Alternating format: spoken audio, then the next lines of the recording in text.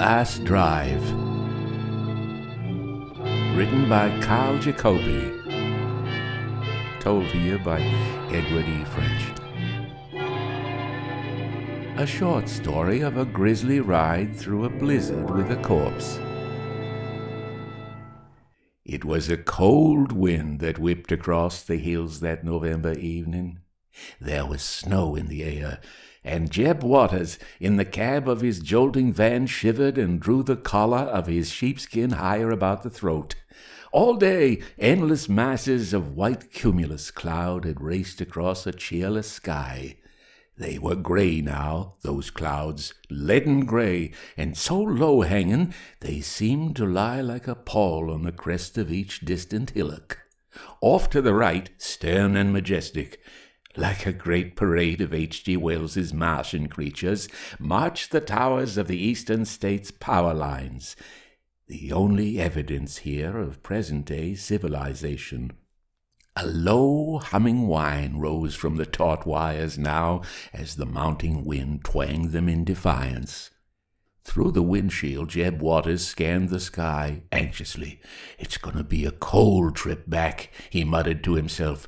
"Looks mighty like a blizzard startin'." He gave the engine a bit more gas and tightened his grasp on the wheel as a sharper curve loomed up suddenly before him. For a time he drove in silence, his mind fixed only on the barrenness of the hills on all sides. Manchester lay 30 miles ahead, 30 long, rolling miles. Littleton was just behind. If there were going to be a storm, perhaps it would be wise to return and wait until morning before making the trip. It would be bad to get stuck out here tonight, especially with the kind of load he was delivering. Enough to give one the creeps, even in the daytime. Manchester, with its few hundred souls, hopelessly lost in the hills, too small or perhaps too lazy to incorporate itself, had been passed by without a glance when the railroad officials distributed spurs leading from the main line. As a result, all freight had to be trucked 30 miles across the country from Littleton, the nearest town on trackage. But there wasn't much freight, as the officials had suspected, and although Jeb Waters drove the distance only twice a week, he rarely returned with more than a single package. Today, however, the load had stunned him with its importance.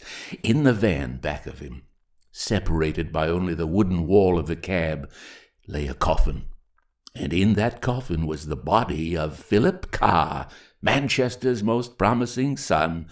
Philip Carr, Race Car, they had called him because he was such a driving fool, was the only man who could have brought the town to fame. With his queer-looking Speed Empress, the racing car which was a product of his own invention and 3 years' work, he had hoped to lower the automobile speed record on the sand track of Daytona Beach, Florida. He had clocked at unofficial 300 miles an hour in a practice attempt, and the world had sat up and taken notice. On the fatal day, however, a tire had failed to stand the centrifugal force, and in a trice the car had twisted itself into a lump of steel. Philip Carr had been instantly killed. There was talk of burying him in Florida, but Manchester, his hometown, had absolutely refused. And so the body had been shipped back to Littleton, the nearest point on rails, and Jeb Waters had been sent to bring it from there to Manchester.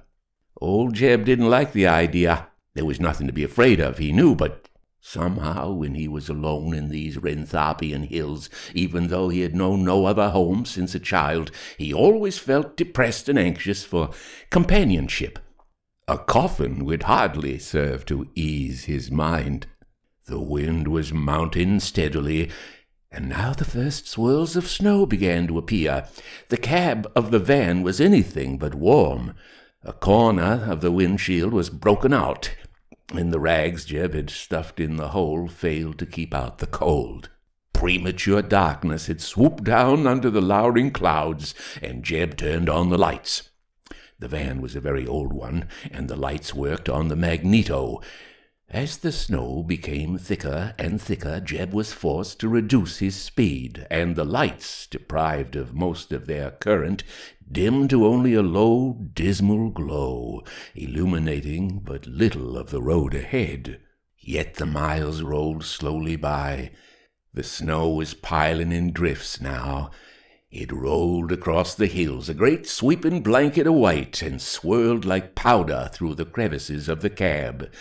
And it was growing colder. Frome's Hill, the steepest rise on the road, loomed up abruptly, and Jeb roared the rickety motor into a running start. The van lurched up the ascent, back wheels spinning in the soft snow, seeking traction. The engine hammered its protest. The transmission groaned as if in pain. Up, up, up climbed the truck, until at length it reached the very top. "Now it's clear sailing," said Jep aloud. But he had spoken too soon. With a sigh, as if the feat had been too great, the motor lapsed into sudden silence. The lights blinked out, and there was only the grey darkness of the hills and the swishing of the snow on the sides of the cab. For a full moment Jeb sat there motionless as the horror of the situation fell upon him.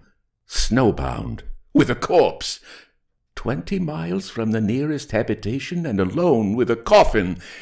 A cold sweat burst out on his forehead at the realization of the predicament. But he was acting like a child. It was ridiculous to let his nerves run away with him like that. If he could only keep from freezing, there would be no danger. In the morning, when it was found he hadn't reached Manchester, the people would send help. Probably Ethan would come, old Ethan. He would come in that funny sleigh of his, and he would say, "Well, Jeb, how'd you like spending the night with a dead un?" And they would both laugh and drive back to town. But that was tomorrow. Tonight there was the storm and the corpse. He set the spark, got out and cranked the engine, but he did it half-heartedly. He knew by the tone of the engine when it had stopped that it would be a long time before it would resume revolutions. At length he resigned himself to his plight, returned to the cab, and tried to keep warm. But the cab was old and badly built. The wind blew through the chinks and holes in great draughts, and snow sifted down his neck. It suddenly occurred to him that the back part of the van, which had been repaired recently, would give better protection against the blizzard than the cab. There were robes back there, too. Robes used to keep packages from being broken. If only the coffin weren't there. One couldn't sleep next to a coffin. Another thought followed. Why not put the coffin in the cab? There was nothing else in the van, and he would then have the back to himself. He could lie down, too, and with the robes manage to keep warm somehow. In a moment his mind was made up, and he set about to accomplish his task. It was hard, slow work. The coffin was heavy, the cab small, and the steering post in the way. Finally, by shoving it in end up, he managed it successfully, and then, going to the back of the van, he went in, closed the door, rolled up like a ball in the robes, and lay down to sleep. Sleep proved elusive. He stirred restlessly, listening to the sounds of the storm. Occasionally the truck trembled as a stronger gust of wind struck it. Occasionally he could hear the mournful Aeolian whine of the power lines. Powdery snow rustled along the roof of the van, and the iron exhaust pipe cracked loudly as the heat left it. Minutes dragged by, slowly, interminably, and then suddenly Jeb Waters sat bolt upright. Whether or not he had dozed off into a fitful sleep he did not know, but at any rate he was wide awake now. The van was moving. He could hear the tires crunching in the snow, could feel the slight swaying as the car gained momentum. He leapt to his feet and pressed his eyes against the little window that connected the back of the van with the cab. For a moment he saw nothing. A strip of black velvet seemed pasted before the glass. Then the darkness softened. A soft glow seemed to form in the cab, and vaguely he seemed to see the figure of a man hunched over the wheel in the driver's position. The van was going faster now. It creaked and swayed, and the wheels rumbled hollowly. Yet, strangely enough, there was no sound of the engine. Jeb hammered on the little pane of glass. "Hey!" he cried. "Get away from that wheel! Stop!" The figure seemed not to hear. With his hands grasping the wheel tightly, elbows far out, shoulders hunched low, he appeared aware of nothing but the dark road ahead of him. Faster and faster sped the van. Frantically, Jeb rammed his clenched fist through the window. The glass broke into 1,000 fragments. "Do you hear?" he cried. "Stop, blast you! Stop!" The man turned and leered at him. Even in the half-glow, Jeb recognized the features. That deathly white face, the black, glassy eyes. "Oh, my God!" he screamed. "It's Philip Carr!" His voice rose to a hysterical laughing sob. His hands trembled as he clutched the careening walls, striving to keep his balance. "Philip Carr!" he shouted. "You're dead! You're dead, do you hear? You can't drive any more." A horrible, gurgling laugh came from the man at the wheel. The figure bent lower, as if to urge the van to greater speed, and the van answered as if to a magic touch. On it raced into the storm, rocking and swaying like a thing accursed. Snow swirled past in great white clouds. The wind howled in fanatical accompaniment. Jeb plunged his arm through the broken window and clawed for the throat of the driver. "Stop!" he screamed. And then he gurgled in horror as his hands touched the ice-cold skin.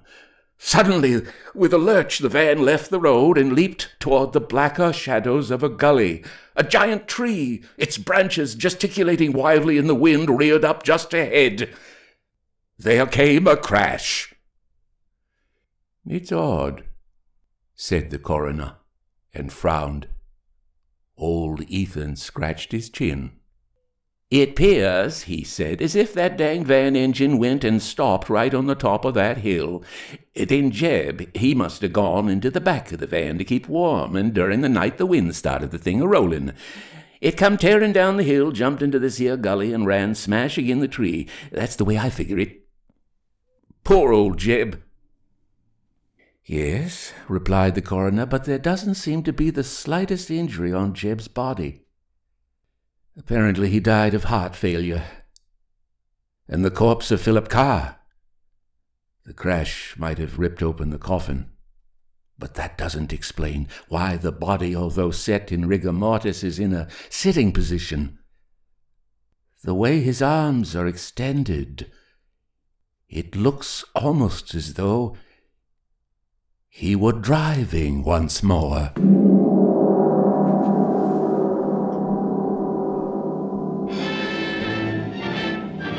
Copyright exists on all recordings issued by Edward E. French. Any unauthorized broadcasting, public performance, copying, or re-recording of these audiobooks in any manner whatsoever will constitute an infringement of such copyright. Links may be used, provided that full and clear credit is given to Edward E. French with appropriate and specific direction to the original content. Direct inquiries regarding this recording to Edward E. French at email edwardfrench06@hotmail.com. Subscribe to the Fiction Fantastique channel, www.youtube.com/FrenchEdward06.